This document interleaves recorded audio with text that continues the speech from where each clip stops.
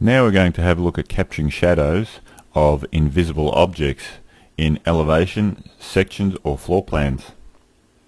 In this case, we're looking at a situation where this pink building here is a fairly tall building being built across the street from some existing buildings, and we know that it's going to cast some shadows or overshadow the elevations on the buildings on this side.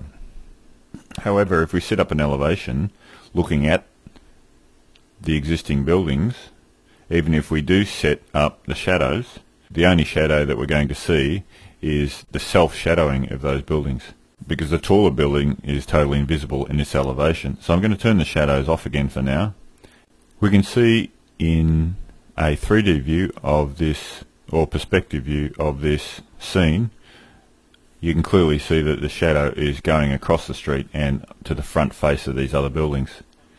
To capture these shadows, there's a few things that are advisable that can be done, and that would make them easier. To start with, you should set up the front elevations of the buildings of which we want to capture the shadows of to a solid colour, avoiding any hatch pattern or fill pattern, and possibly a colour that contrasts with all other colours in the scene. And this is only a temporary measure, so it can be done on a copy of a file or within the file, because it can be it should be undone. So I'm just going to set this to blue.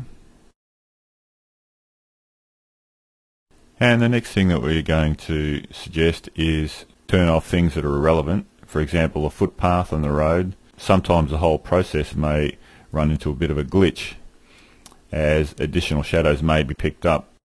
So I could just turn off a couple of layers here as a temporary measure once again. So we've just got the buildings and the shadows showing. In a generic axometric view, I'm going to set up a view that looks at the back of our building through our building at the faces of the existing buildings where we want to show the shadows, which is basically the same as the elevation, but we're actually going to see the tall building as well. So in the axonometric view, I'm going to click on 3D projection settings and set it up as an elevation side view and put the camera up the top there and push OK. The next step is to capture the actual shadows. So I'm going to do this by using the marquee tool with the flat two-dimensional marquee at the end there. So we're going to draw a window around the area that we want to capture the shadows from, and go to Edit Copy or Control or Apple C.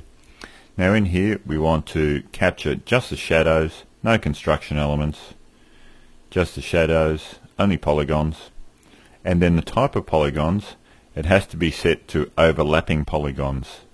Calculate split polygons, as the little icon explains here. If there were two shadows overlapping each other in elevation, the top shadow, the shadow closer to us, would trim the shadow behind it. If we set this function, we would not actually see the shadows behind our new building. So we have to say overlapping polygons, which means every single shadow will be triggered separately. And if there are two or more overlapping each other, they will all generate in their full size without any clipping happening at all. So once we've got all that, we'll say OK. And I'm going to cancel the marquee, go to the elevation. Now in the elevation we still don't have the road because that's still turned off. I'm going to say Edit Paste, and you will notice that our shadows are actually pasted behind the elevation. So before I proceed, I'm just going to move them up, say 12 meters, just so that we can see them. And we're going to confirm the position by clicking somewhere in the white space, and I'm going to select all the polygons and set the display order to bring to front. So we know that if we move them back in front of our buildings, they'll stay in front of the buildings. The next step is to separate the actual shadows in which we are interested in, which will be relevant for us. The beigey and grey shadows are actually the shadows of our new building, the proposed building. These are getting cast back onto itself, so these are basically self-shadowing. So we need to get rid of all the shadows except for the blue ones. The easiest way to do that would be to select one of the blue ones and see what colour it is. It's colour number 33, and you'll see for the background colour an icon showing you the red, green and blue colours. That's basically telling us that this colour doesn't necessarily comply to any of the colours in the colour palette. It's not really important, it's just good to know. So we can see the colour of our shadow here is colour 33, and then we can do this. Go to the fill tool, go Command A or Control A, Apple A on an Apple, and it will select all the fills in this particular elevation. Then we go to Find, Control F or Command F, and find me all the fills that have the pen color of 33. And then we're going to say, instead of add, we want to delete them from the selection. So now the fills that are not 33 will be selected, so we can hit delete, and that way we only keep the shadows that we're actually interested in. So now I can select all those shadows and simply drag them back to where they belong on the drawing, and this is the extent of the shadows of our new building on the existing buildings. Of course you could use semi-transparent shadows and image fills to make it look as pretty as you wish, but the procedure of capturing the shadows remains exactly the same. In a similar way, we're going to try and capture our sun penetration into the ground floor lobby of this building. It's basically the same procedure to capture the areas that are in shade, and the sun penetration would be unshaded. Obviously, if we look at the building from the top in the 3D axonometric view, we can't see the ground floor. So it's basically catching the shadow of an object which is sitting in front of the shadow, covering the shadow. We'll start by going to the ground floor, and we're going to set up a color for the ground floor slab. So we're going to set that to something that's very clearly recognizable. Maybe just like in the previous example, I'm going to switch that material to blue. In many cases, when you have floors on top of each other, you actually won't be able to see the color of the shadow which is casting onto the floor.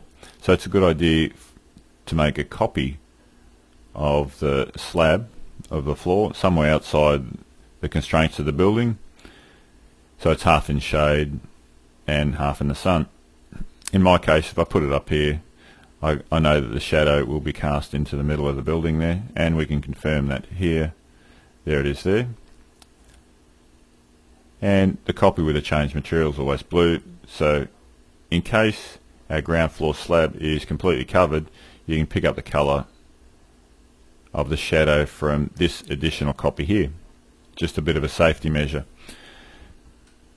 The next step is to go to the generic axonometric, go to the top view, and set up the camera and the sun to where it should be.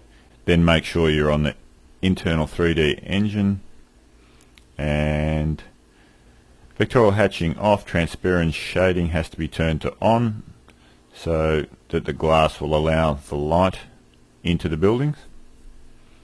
In the previous example we had it turned to off so we could catch the shadow on the surfaces of the windows, but now we actually want the windows see-through.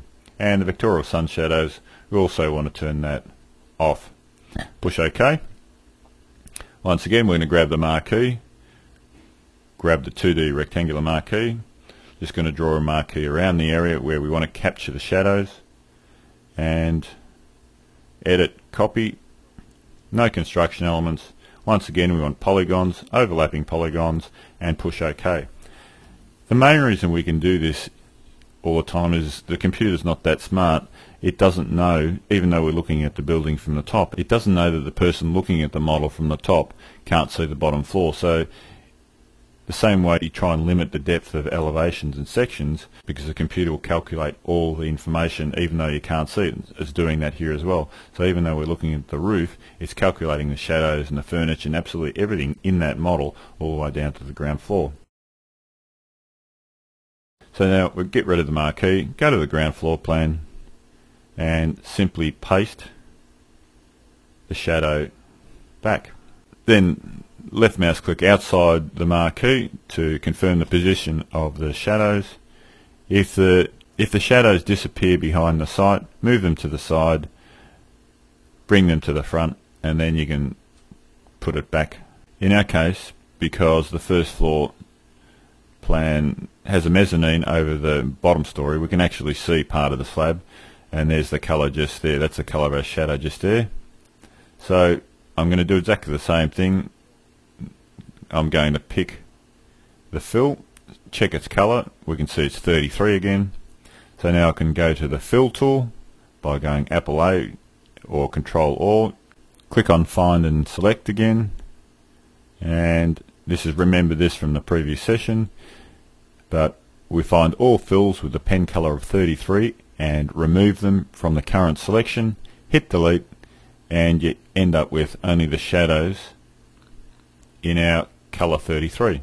So now I can delete my slab, which was a temporary measure, and that shadow as well. Now we can see that most of the floor plan is in shadow, and if you wanted to darken up an area of the floor, you just select it and make it a semi-transparent fill like this. Or you could use the fill tool with some sort of contrasting colour and simply use the magic wand to fill the areas which are actually the areas of sun.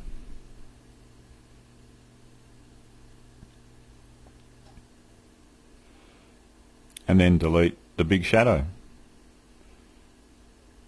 And that's the extent of the light or the sun penetration into the building through the curtain wall at the front foyer.